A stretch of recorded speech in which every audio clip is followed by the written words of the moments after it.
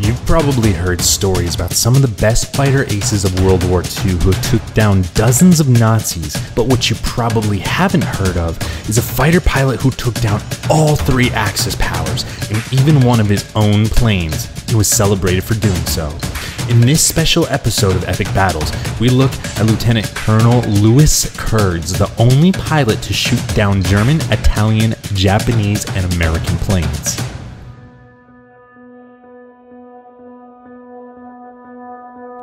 At the age of 22, Lieutenant Colonel Kurds joined the Army Air Corps in 1942 to fly planes against the Nazis.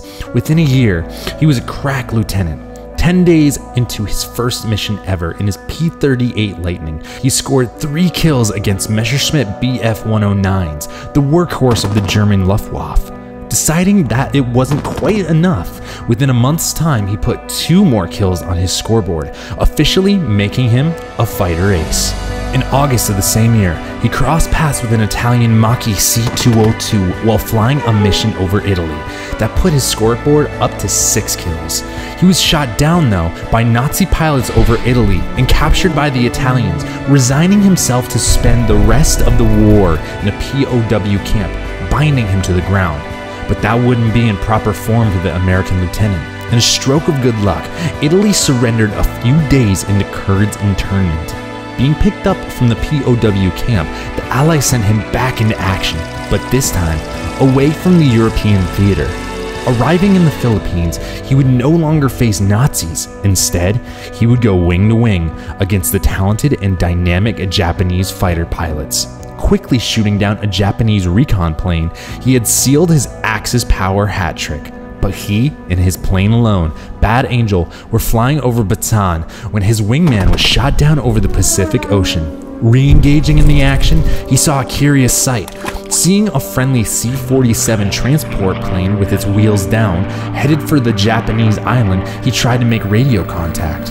He even tried to physically wave the transport ship off. With all attempts of communication failing, Kurds did one of the most daring things a pilot would do in World War II. He made a split-second decision. Kurds carefully and skillfully took out one engine and then the other without blowing the entire cargo plane to bits, bringing the C-47 down only yards away from his wingman.